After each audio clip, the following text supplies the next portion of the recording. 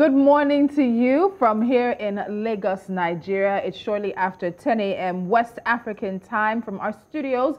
My name is Tolulope Adeleru-Balogun. You're welcome to this special broadcast from News Central celebrating Namibia at 32. And I'm Gbenga Aborowa. Good morning to you all. Welcome to a special Independence Day broadcast, Namibia at 32. We have quite a lot in store for you today. We'll be looking at governance, we'll be looking at security, and we'll also be looking at the youth and the future of Namibia. And we're not doing this alone. We have a team of expert resource persons that will be joining us from Namibia to discuss all of this and more. And the issues, of course, are issues from independence to date, with freedom, of course, that happened during the Namibian War of Independence, sometimes also called South African or the Angolan Bush War. But 32 years later, what progress has the country of Namibia made? What's the future of the country as well? And as Gbenga said, we're going to look at issues surrounding governance, the security, youth, the economy as well, the issues that constantly make it on the front pages of any country and particularly become much more important on a day such as this in celebration of independence. Very, very important. But before we start, we have a package prepared by our team to talk about the history and the country of Namibia. Enjoy.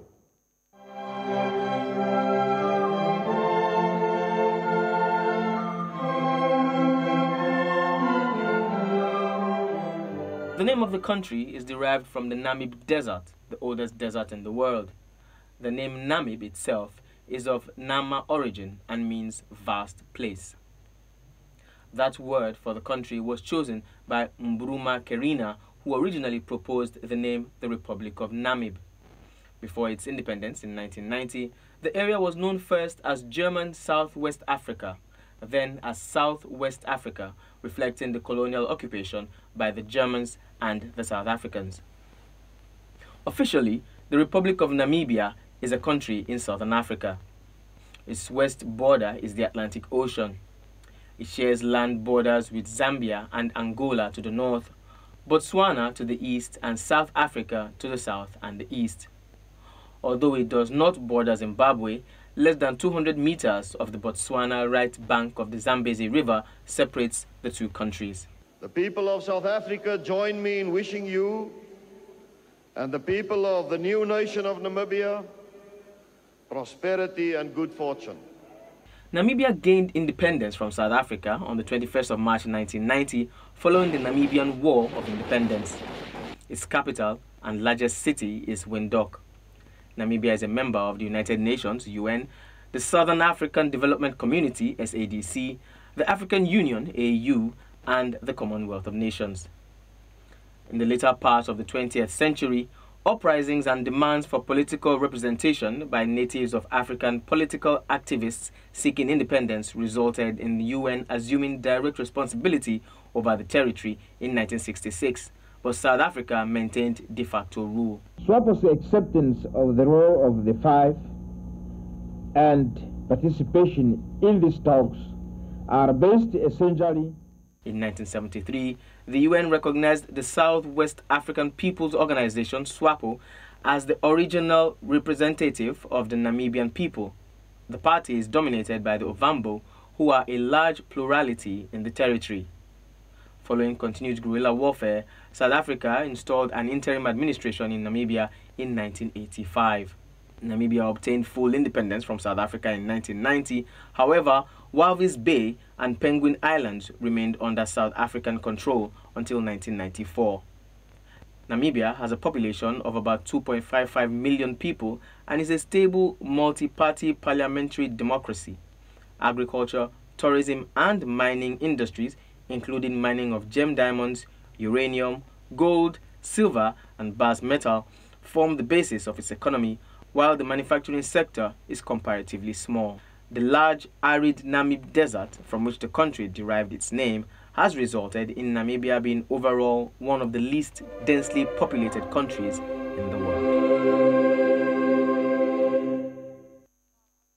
You're welcome back. Happy Independence Day to all the 3 million plus Namibians celebrating in Namibia and across the world. Quite an interesting Package, I understand, don't worry. Yes. Yeah, and when you realize that Namibia gained independence just 32 years ago, it's not to say it's one of the youngest countries, it's one of the youngest independent African nations. Very true. And then that also follows in suit with having one of the youngest populations as well on the continent as well. But when you, as I was listening, when you hear the population figure just around, let's say, under 3 million, and you look at the land and you look at everything possible, we want to expect more from Namibia in this 32 years.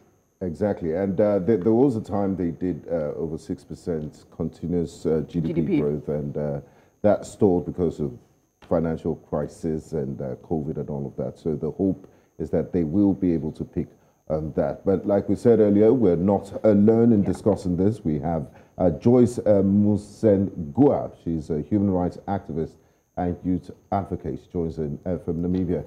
Good morning to you, Joyce, and thanks for joining us. Good morning to everybody, and thanks for having me. Yes.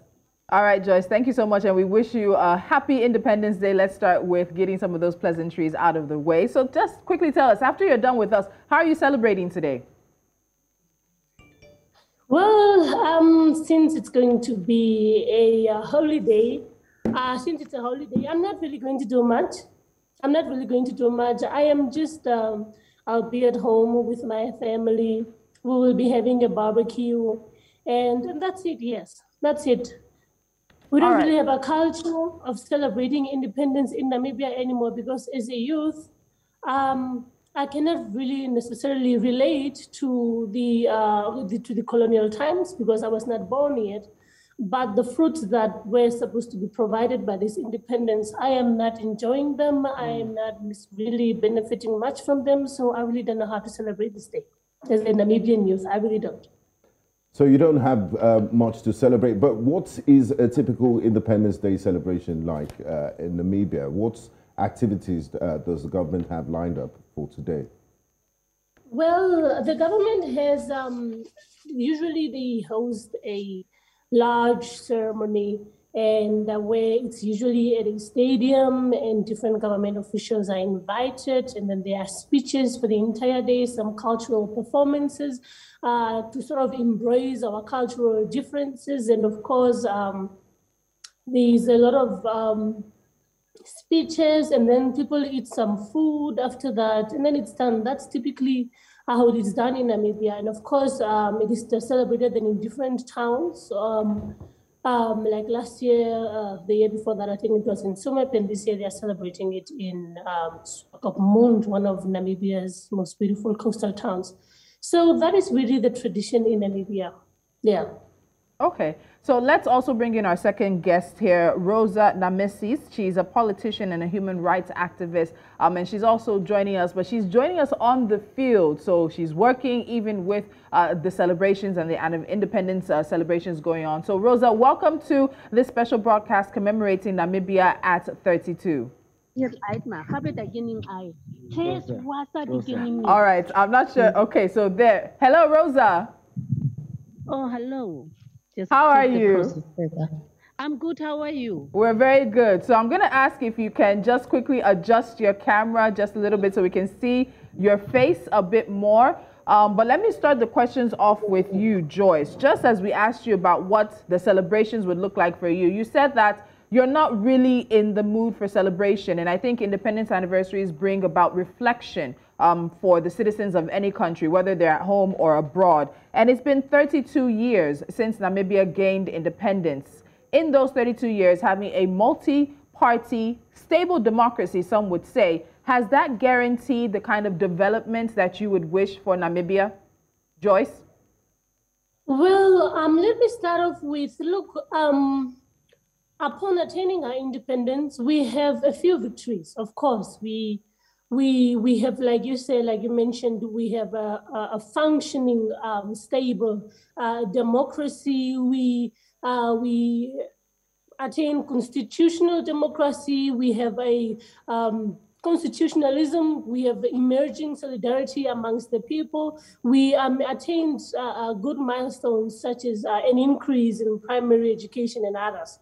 And of course, we We are a very peaceful, very stable democracy. We have a populace that understands democracy and that resorts to resolving issues in a peaceful and democratic manner. We have peaceful protests and demonstrations and all these things. So I think we are one of Africa's functioning democracies, really peaceful functioning democracies.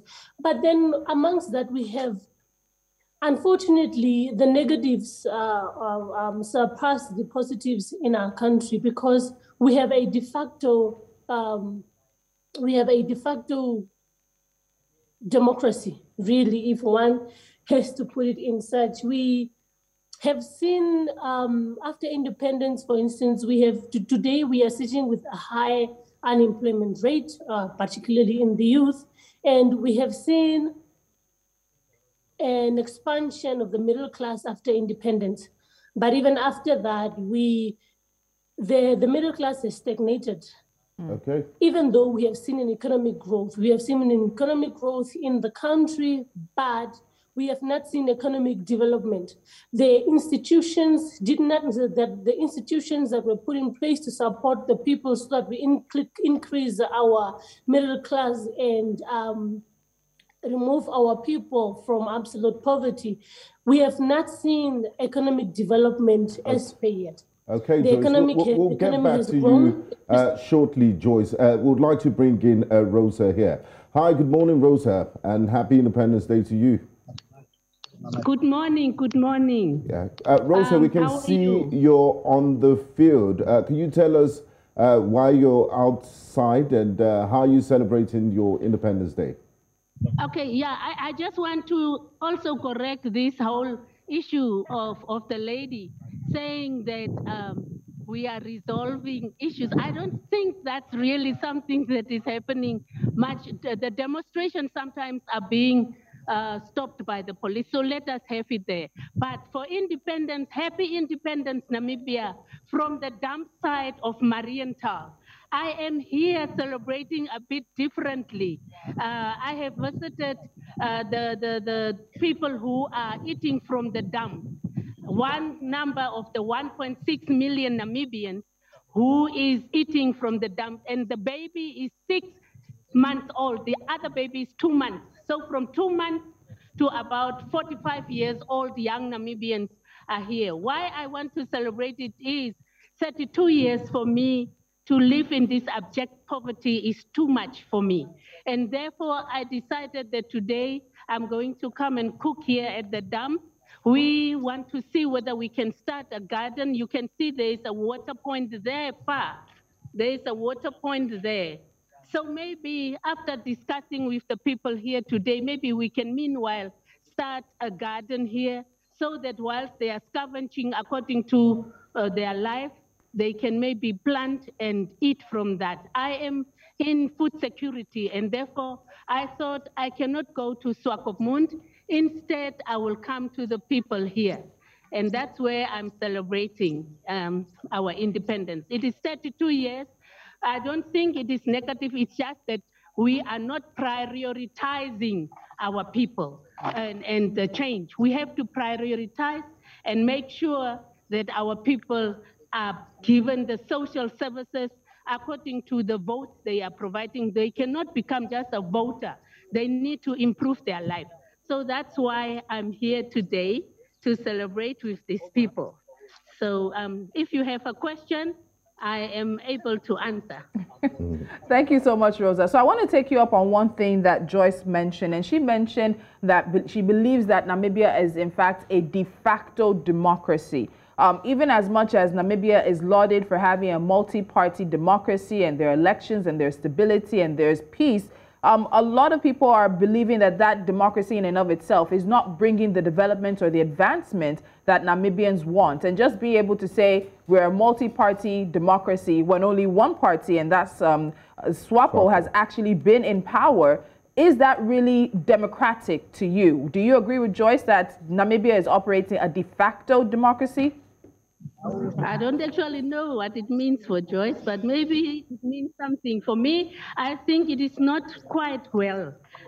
When maybe things needed to change, because it's very important that new blood, new stream, new ideas should come into this democracy. And if that is democracy the way it is, then we need to change it to real democracy where all of us participate. And I think the power relationship is changed. Also, I think it is very important that when we talk of democracy, that very much inclusivity and thinking and exchange, sharing should be part of it. I know that as civil society organizations, we are consulted, and after consultation, we really don't know what has happened with what we have said. Because if people could have listened to what we say, we would not be in this situation. We have been talking about this lifestyle of our people.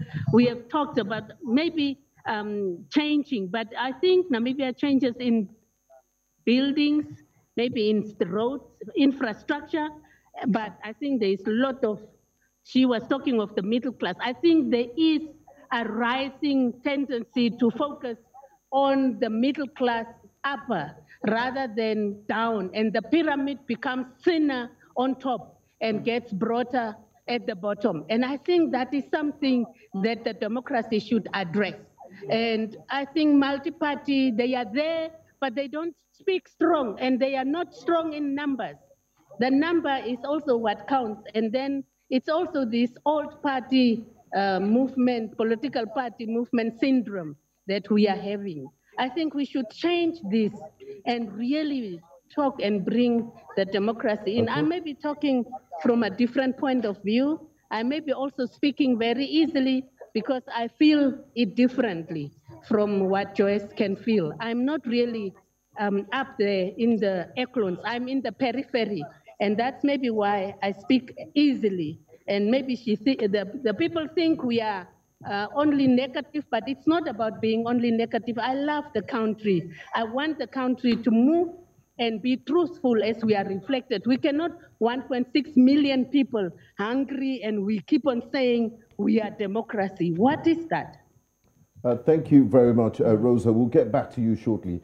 Now, Joyce, it's quite heartbreaking to see Rosa at that dump site, a country like Namibia with its huge resources and its potential should not have, shouldn't have 1 million plus people living in those conditions. What do you think is responsible for this?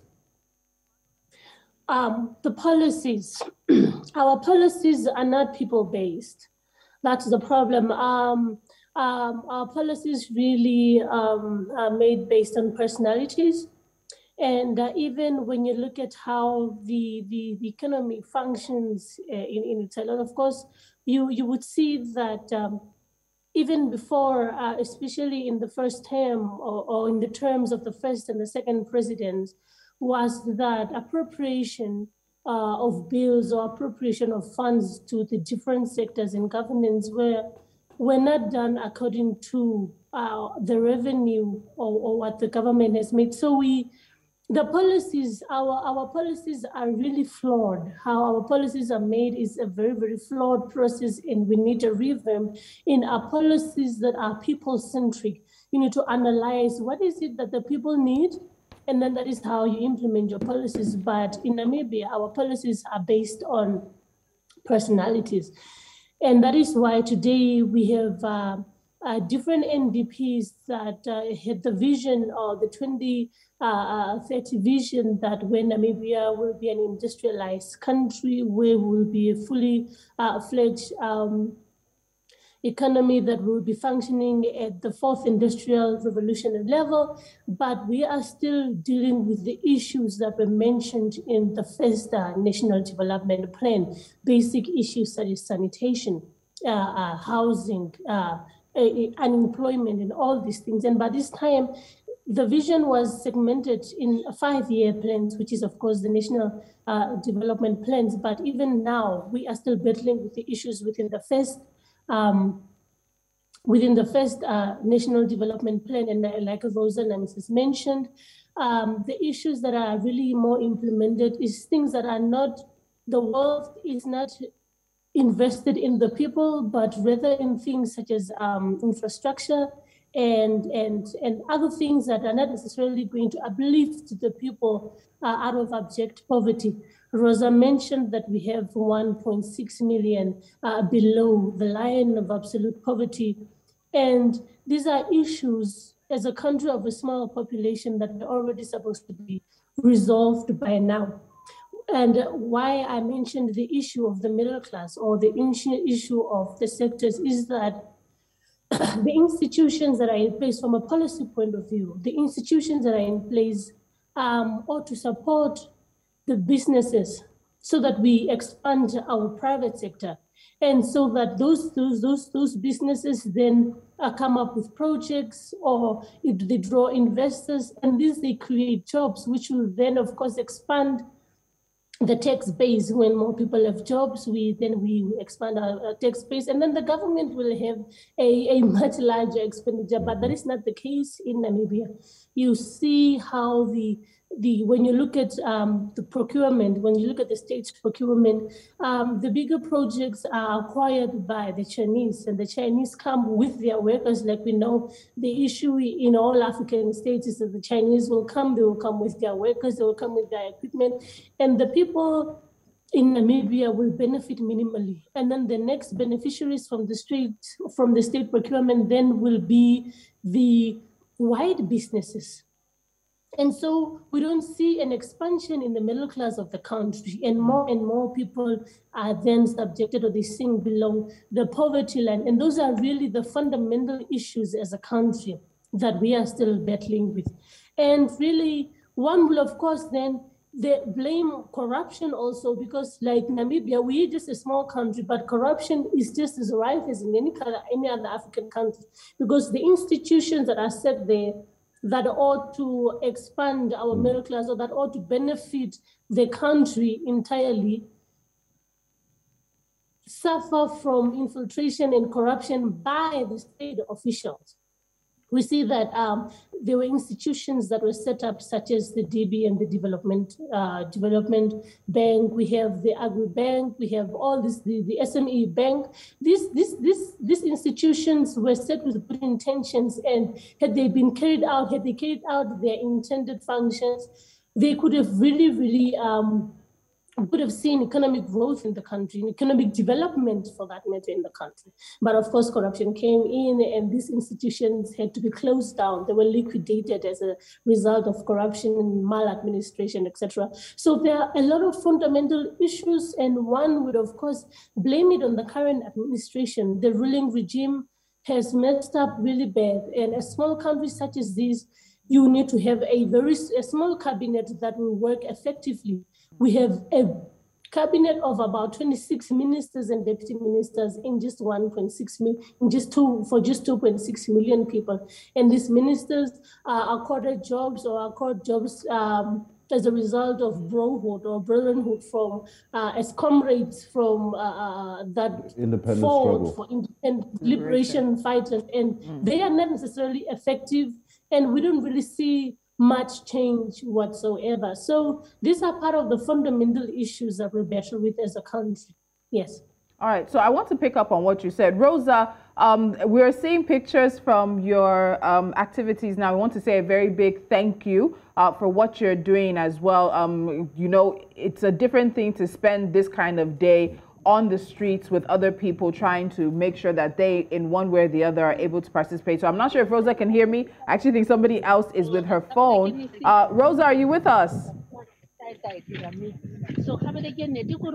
All right, so I think we'll get her in just a moment. But I wanted to take up this conversation on the issue of poverty. Joyce, you've mentioned that. Rosa has mentioned that as well. And a recent report from the World Bank, which looked at inequality in Southern Africa, which is an assessment of the Southern African Customs Union, showed that, one, as we all know now, South Africa is the most unequal society in the world, but it also has Namibia as one of the 15 most unequal countries in the world. And I really want to take a look at what does that mean? Joyce, when you hear that, what does that translate to for you, especially as a young Namibian? There are issues around the quality of education. While a large percentage of Namibians are quite literate, there's also the issue of quality of education and unemployment. So when you hear that Namibia is one of the most unequal societies in the world, what does that actually mean to you? Well, structural exclusion in Namibia is it's of grave concern, especially when you're speaking of the youth, when you are speaking of class-based exclusion in Namibia is of grave concern. And like I said, when for instance, when we speak of state procurement, the beneficiaries from state procurement, which is part of the major projects in the country, we have the Chinese that benefit from there, then we have white businesses, and then we have the economic elite. So the black upper class, which is mainly comprised of government officials, which are your ministers and the president, your former presidents, and their friends within their proximity, they basically keep on benefiting from state resources at exorbitant levels that one wouldn't imagine really. For instance, I'm sure that we have heard of the fish rod scandal. Yes. That was in Namibia.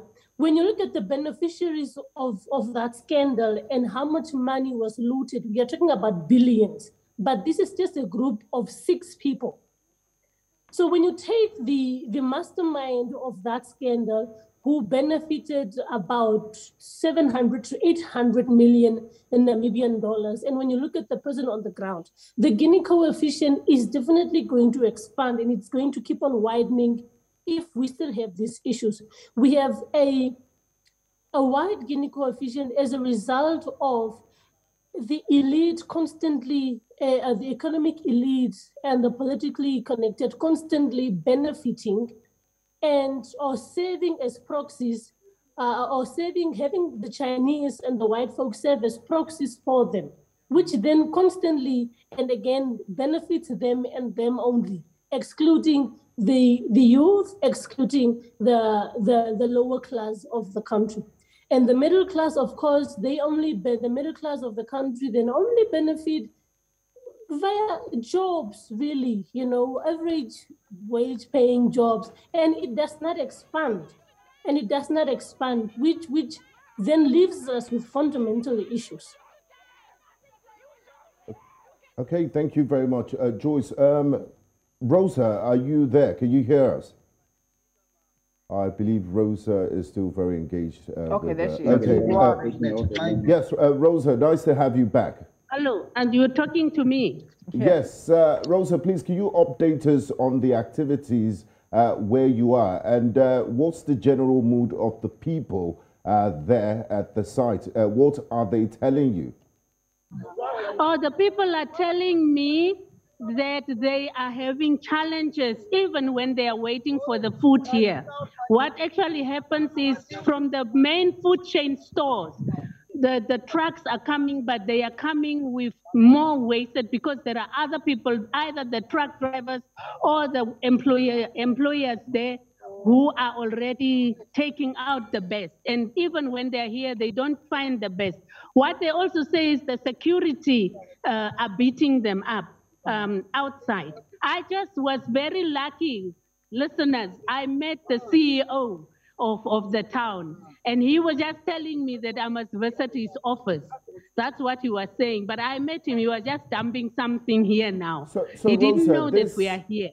But he was all smiles, all friendly, and he didn't say much. So, okay, and then what the people are also saying is some are living on the side. I just want to show you one house quickly here where he lives. This is where he lives. That's where he lives. This is his room. That's his fridge. So that's where he lives. This is his house. That's his dogs.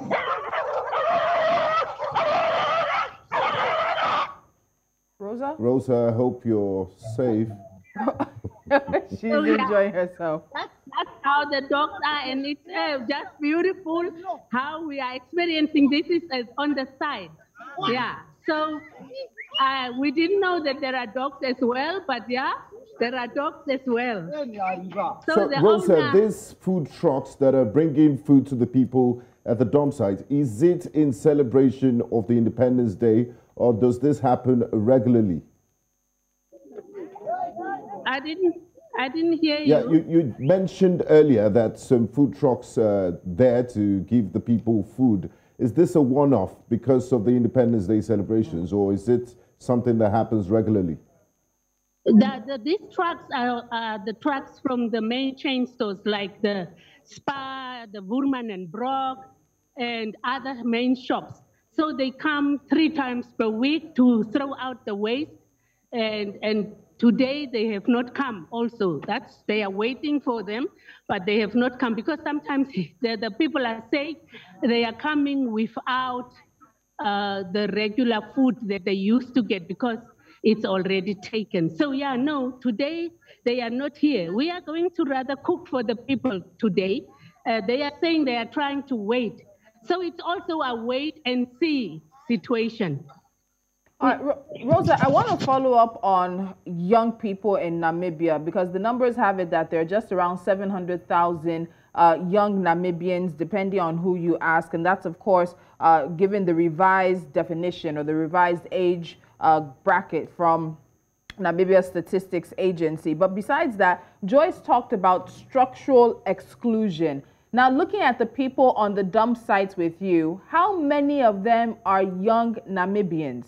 How many of them have some level of education, have held a job before, or maybe have not held a job before? But in terms of the young people and bringing them into society to be able to contribute and to advance themselves, what do you think about this issue around structural exclusion of the young people as well as those at the lower end of society?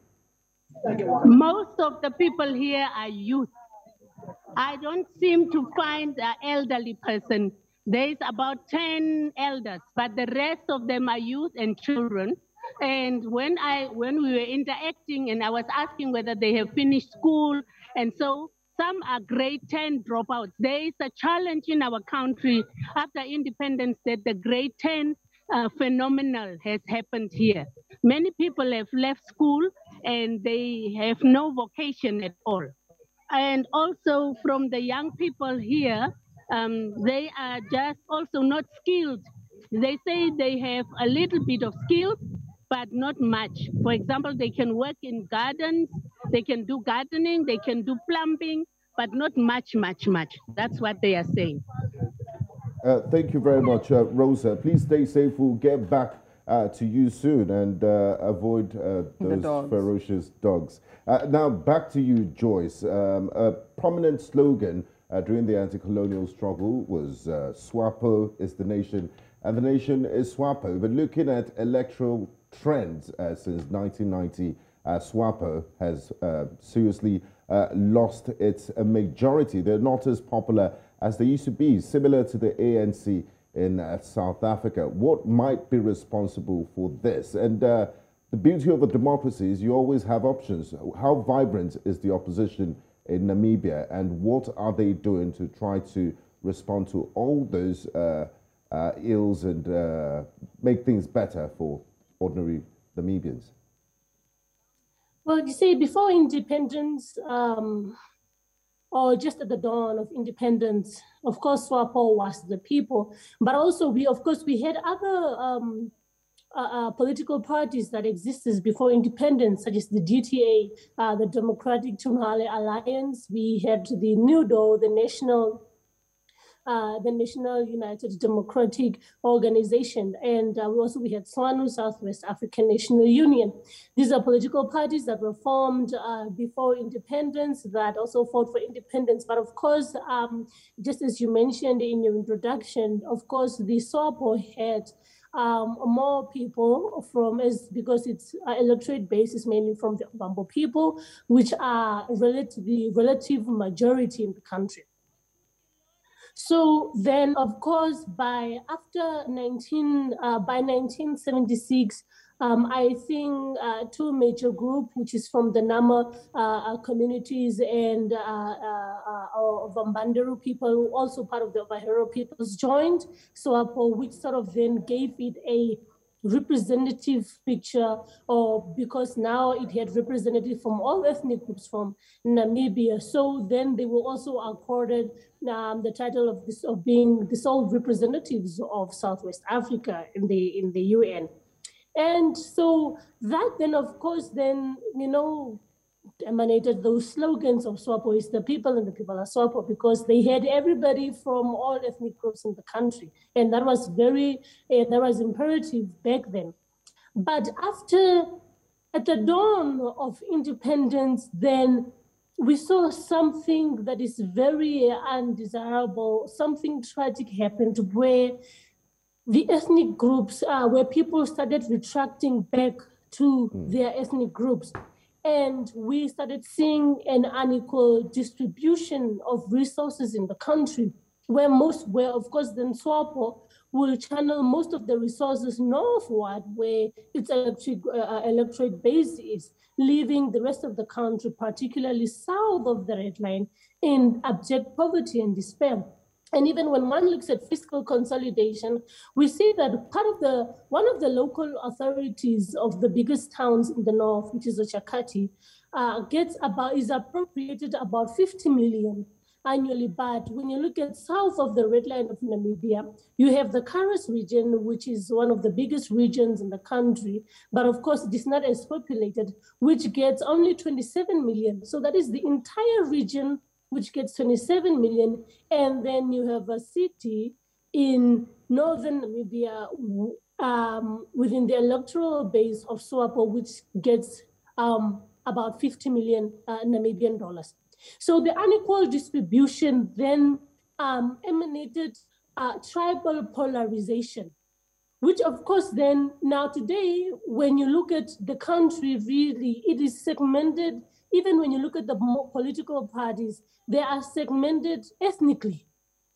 And even the other ethnic groups that are not of Oshiwambo speaking, that are part of SWAPO today, are no longer, have also left this movement. Of course, we have other historical injustices that occurred in Namibia. We are aware of a genocide that was perpetrated by Imperial Germany, the Third Reich of Germany, which as a consequence saw a depletion.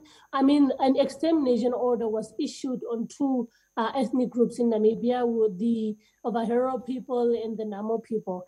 Their lands were taken, their livestock or economic means was taken. And after independence, once a country attains its independence, the descendants of these two ethnic groups, the other people were fighting for political freedom and maybe economic freedom, but the descendants of these two ethnic groups that endured this genocide were fighting for the land. They wanted the restitution of their land.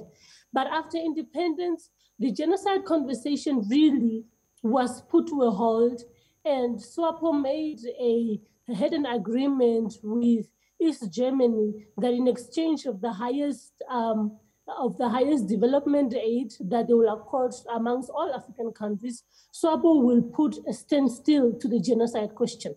So then the resettlement program that was embedded in the Ministry of Lands and Agriculture did not necessarily benefit these people that endured this genocide, because they have to then be restituted to their land. These historical injustices have to be corrected, because the responsibility thereof is of the state. But these type of things, the unequal distribution of resources in the country, the historical injustices not being corrected by the current government, and all these things sort of then stirred polarization in the country. And corruption also emanated on a trajectory that is just unimaginable and that is so undesirable, that has caused us great economic harm. And when one, of course, then talks about SWAPO being the people and the people being SWAPO, one, in fact, some of us are offended by that. I am Namibian. First and foremost, I am from the Bahero and Nama descent, and that's it. SWAPO has nothing to do with me because I am today, some of us are at least privileged to be holding jobs somewhere, but we know of people that are having youth that are having 3 to 4 qualifications as a consequence of not finding a job anywhere. So they just have to continue in school. Others cannot go to school because of financial difficulties, because the institutions that ought to fund school in Namibia, I mean, a small population such as ours, school is supposed to be free up to tertiary levels. Governments such as Botswana have gotten that right. But in Namibia, the fees are so exorbitant. We see a huge number, like Rosa mentioned, of youth that cannot go to tertiary, that cannot attend tertiary education. And those that can, again, sit at home because there are no jobs anywhere. The institutions and the government, the ruling regime has failed the people. So SWAPO has failed dismally, and no Namibian wants to identify with SWAPO anymore. Now, so when it comes to the opposition... Joyce, yes, I want you to get to the opposition, because with everything you've said, someone would then ask, are there no opposing voices? Are there no alternatives? For a country that prides itself on being a multi-party democracy, where have we seen the opposition come in? So I think that's really the point we need you to get to next. That is where I'm coming to now. The opposition in Namibia, unfortunately, Namibia has 2.6 million people, but we have 16 political parties, 16. And these opposition parties, most of them are ethnic based. So we have about 8 ethnic groups in Namibia, and each of those ethnic groups have a political party of their own. And so when you speak of the Ovambo communities that are about 46% in the country, and then you have all the other political parties that are being formed from ethnic lines, how then will these opposition parties topple the ruling regime? Of course, we have part of the national political parties or opposition political parties, such as the Landless People's Movement and the Popular Democratic Movement. I think these are the only 2 national opposition parties, and that have also put up a very strong fight against the ruling regime. For instance, movements like the Landless People's Movement has always provided alternative policies to the government. But then the problem with the ruling regime is that they will always shun and shut down, even on legislation level. The alternatives or the policies suggested by the opposition are always shut down, and they are never necessarily taken and implemented by the ruling regime. So, for instance, when we had the motion on national reconciliation, many opposition parties provided very, very good alternatives for the current regime to implement, but they were all shunned. And in fact, what the SWAPO government does is that they come up in denial, and the issues that are identified, they just deny, and the country is fine. And then they have this very good, that in Namibia, we have part of the best constitutions. And that goes on to all our policies. Theoretically, they look very good, but they are never implemented.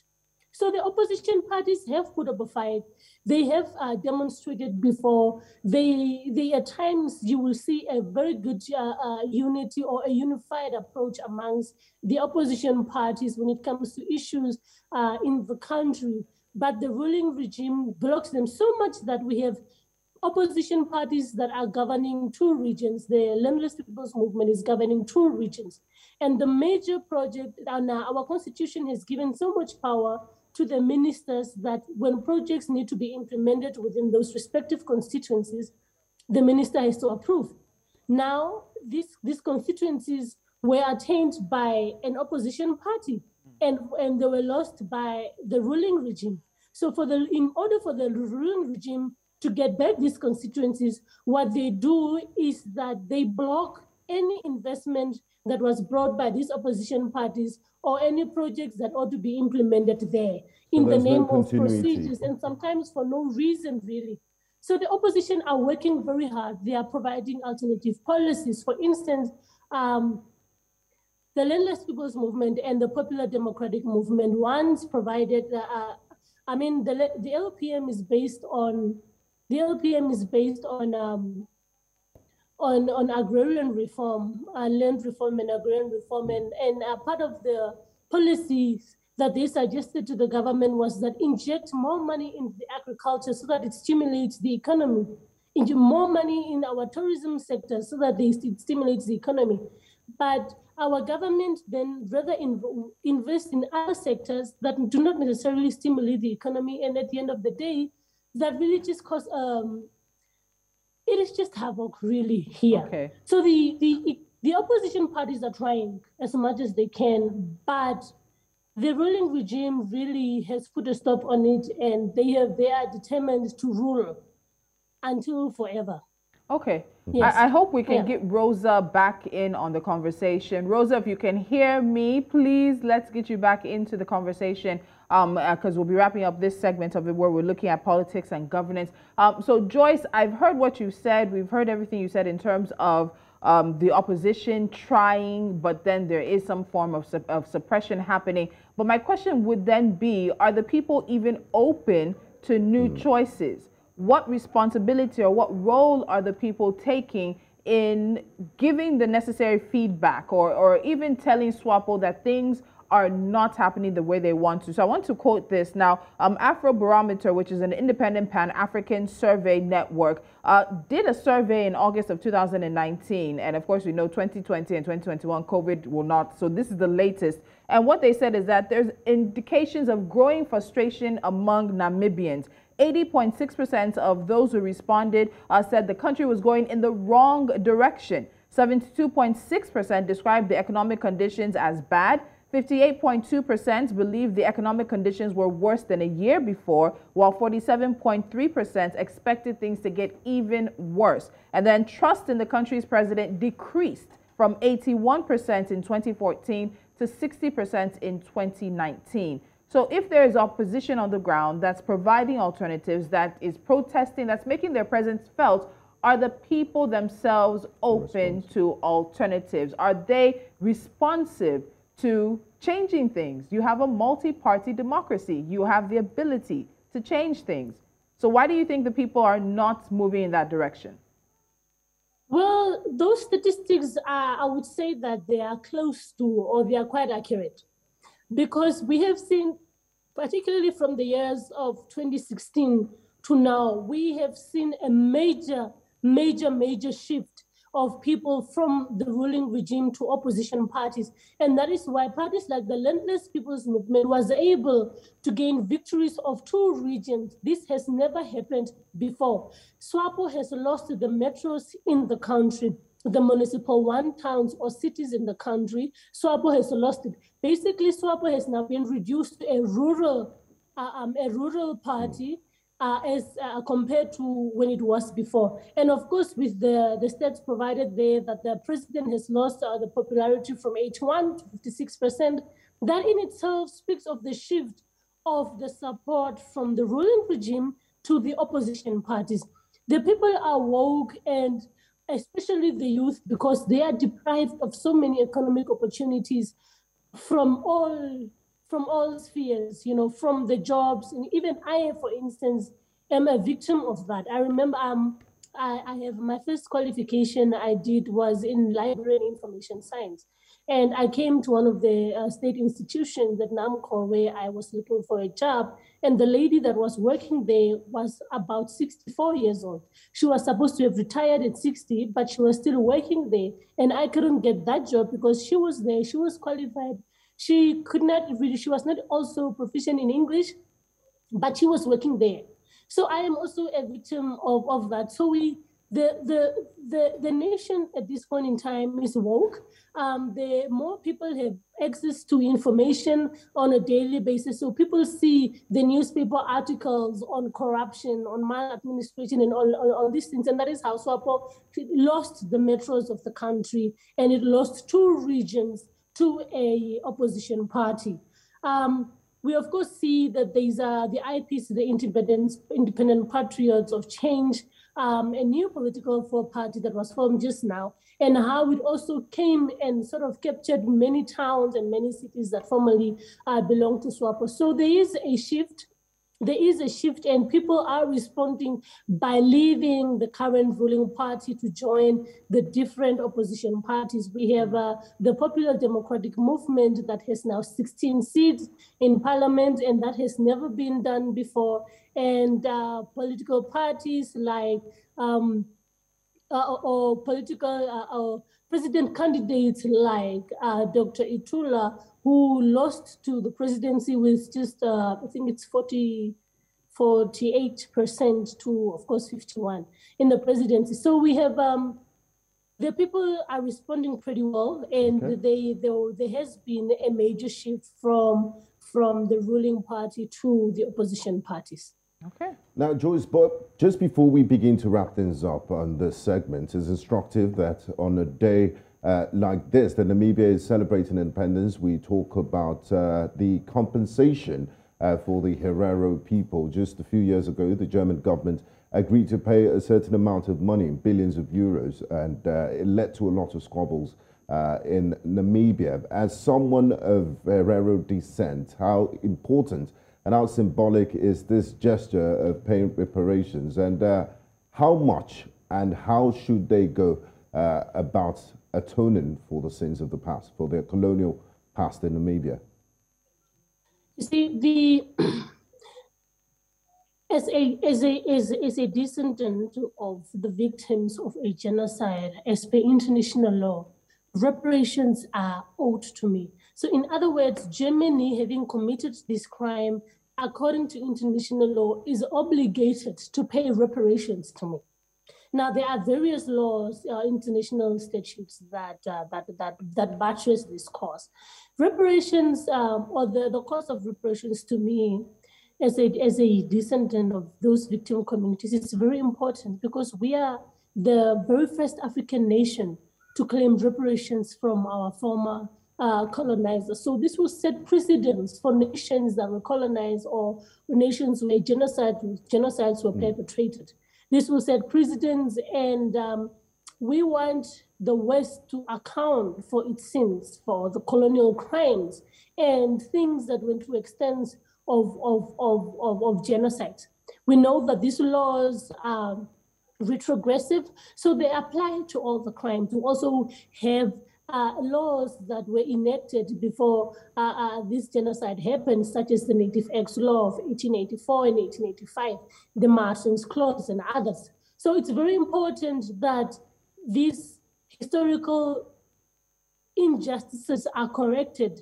Today, when I look at my ancestral land, I mean, my father once took me there and I got to see the graves of my ancestors. And remember, this crime only happened a century ago. So I am the fourth generation from when that crime was committed. It's not something that happened centuries and centuries ago. It's just a century ago. Mm-hmm. So in fact, we still have people that were there during that time, that for instance, my grandma that was born in 1909, just right in the aftermath, I got the privilege to hear these stories from her, how they were sold, from how her mother, my great-grandmother, was sold from concentration camp to concentration camp. And when you look at half of my family today is light-skinned. And this is not because of consensual sex, but this was because of the rape that will happen in those concentration camps and all these things. So it's, when I look at the history, how some of us are deprived from our ancestral lands that belong to us.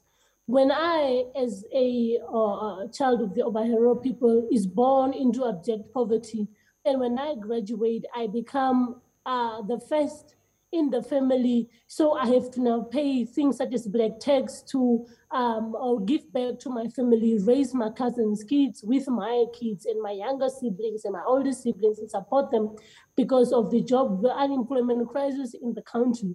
I look over the street and I see a German counterpart or a child of German descent that is born into wealth, that is born with assets on their names already, that will never ever know the taste and the smell of poverty. So when one looks at these things, then it it's very important that I get that land back, because that is my birthright, because I am born of the very people that owned that land. The economic resources, when you look at the agricultural sector today, it is monopolized by the Germans and the white South and the white Africano people. Whereas before colonialism or before this genocide happened, the clan where I come from, for instance, when you go into the history books, we owned about 15,000 heads of cattle. But today at my house, we only have, and we are a pastoral people, today we only have about 30, 40, and we were able to re-engineer ourselves to resuscitate our economy as a people. But it is hard. We are pushed into communal lands with only customary rights. Even the government today deprives us from from participating at economic levels, because the land that we own today is communal. So it is reduced to only customary right. We cannot benefit monetarily from that land. Unlike the white child or the white man that owns 10 farms, of which their daughter of my age own at least 3. They take loans from that land, use it as collateral, and gain assets and things, while I cannot even afford a house because of the current economic status. So these things affect me as a consequence of transgenerational trauma, economically and in every manner possible. So these reparations for me today are very, very important. They are of utmost importance to me. And as a child of the Overhero people, it is my sole duty to contribute to the fight for reparations, to make sure that these reparations are accorded to our people, because they are owed to us. I think, Joyce, that's a powerful note to end this conversation with you on. And I can see a bit of that emotion coming in when you were talking about it. And I think across the continent, there are many people who would connect with what you just said now in terms of what Africans across the continent are owed by the West and by those who colonized our countries, our tribes and our ethnic people, and transgenerational trauma that we're still dealing with. Yes, very much. So Joyce Muzengua, we have to say a very big thank you to you for your time today, and also for sharing your words and your thoughts with us through history, looking at how Namibia gained independence and, of course, the issues around politics and governance now, and particularly that very big issue of the reparations. Joyce, thank you so much for being with us today. Thank you for having me. We would also like to say a big thank you to Rosa Namises, a politician and human rights activist who joined us live from the dump site in Namibia, highlighting some of the challenges and the poverty in the country. And if Rosa can hear us, it'd be great to have her final thoughts, because we did see her just a bit and then she went out again, because we'll be wrapping up with this segment where we looked at politics and governance as we kicked off commemoration of Namibia at 32 years of independence that Namibia got. I think Rosa heard me. Rosa, there you are. We want to wrap up things, but we'd like to hear your final thoughts on this. We've talked about Namibia being a de facto democracy, inclusivity, structural exclusion as well. And even though there is a democracy, that democracy not translating to development. So when you look to the future, Joyce talked about people finally moving towards the opposition, being dissatisfied with how the country is being run. What do you think is going to happen in the next 2, 3, 4, 5 years as it surrounds politics and governance in Namibia? I actually agree with Joyce what she says, but I just want to quickly add on the fight of genocide. I think it's very important that all of us, the Naman, the Nukwen, and the Hero people are included, because all of us have suffered that fate. And it's genocide from the German side, South Africa, and our current government. So what will happen is, I think there should be a change in the power relations. I think the opposition parties should really work very hard to come together and form a strong coalition government. I think it's very important to stop this thing of being individual political parties against the SWAPO government. It's really time that they come up as a one voice. The other is really that our people have to be helped to become aware and be present in terms of the service provision that they are receiving, whether it is a new government or still the SWAPO government. They must really start to become critical about how they are governed and what's happening with them. Also, I think it is very important that as civil society and as citizens of the country, we need to really become involved and engaged. So today is Independence celebration. I am saying to all Namibians, this must be the last 3 years. We should have a new, strong female president, and she will help us to change the situation. So I'm hoping that I can participate in that race so that we can address this inequality and stop it forever. All right, Rosa, fantastic words to end with. Thank you so much for your time today, ladies. Joyce Muzengua, human rights activist and youth advocate, as well as Rosa Namises, politician and human rights activist as well. And Rosa, if you throw your hats in the ring, we are here ready to take you on all the issues that will come up with your presidential campaign. So make sure that you get in touch with us for that. We're breaking the bias. We will definitely break it. Thank you so much, ladies, for joining us on that segment.